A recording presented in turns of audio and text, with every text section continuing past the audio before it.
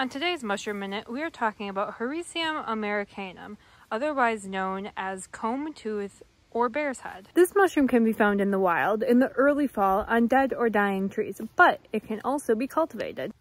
Hericium americanum differs from its cousins Hericium erinaceus, lion's mane, and Hericium coralloides, coral tooth fungus, by spine length and spore size. Comb tooth differs from lion's mane in that it has a branching pattern, and it differs from coral tooth in that it has longer spines. While all three Hericium species share medicinal compounds, the Hericium americanum is the best adapted to fruiting in our climate.